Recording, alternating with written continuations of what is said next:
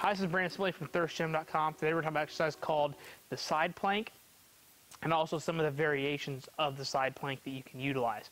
So at first I'm going to show kind of our first step, which is the side plank from knees, and then just the regular side plank, and then some options that you can throw in there as well to make some modifications at home, because it's just a bodyweight exercise that you can do about anywhere.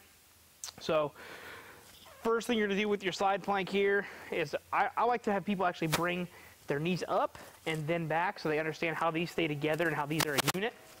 And then once we get there, then we're going to go to our elbow for the rest of our side plank like you regularly would. So on your knees here, up, we're going to try to shoot this upper hip as high as we possibly can, and then we're going to bring our hips forward so that we're in a good neutral position here, okay?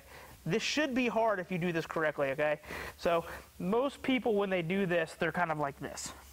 All right, we're kind of losing what we're wanting from the side plank, and that's focusing on the obliques on the side that's towards the floor, okay?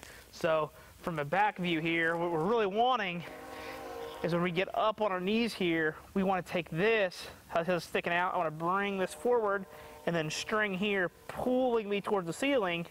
Now I'm in a good position. Now my obliques are incredibly turned on. I'm pushing through the floor, through this shoulder here. Then my hand can go here on my hip to maintain that I'm trying to pull up the whole time.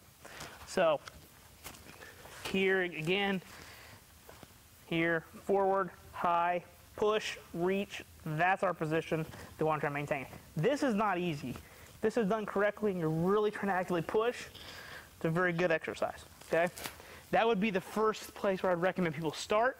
If you can hold that for about 15 to 20 seconds per side, you're probably good to move on to a hands elevated plank, which I didn't bring anything over here for me to demonstrate that, but I'm going to show you the side plank, and all it would be just putting your hand up on some kind of implement like a sofa, couch, chair, box, whatever you got. So same coaching points as our side plank from knees, but also talking about having the feet. So we're going to be here, feet are dug in.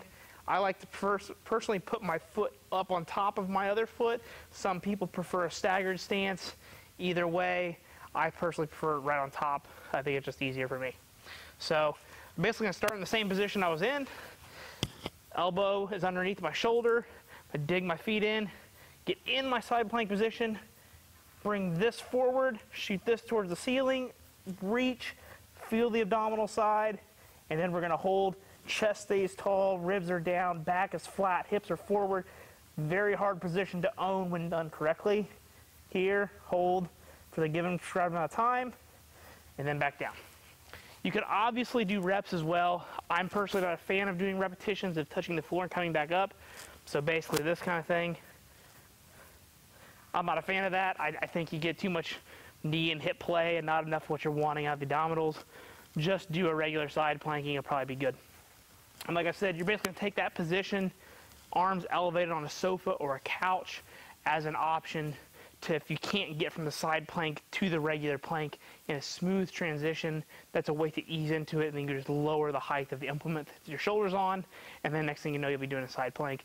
Obviously, don't forget to do both sides, and then you're good to go. So if you have any questions, leave them in the comment section. Thanks. Have a great day.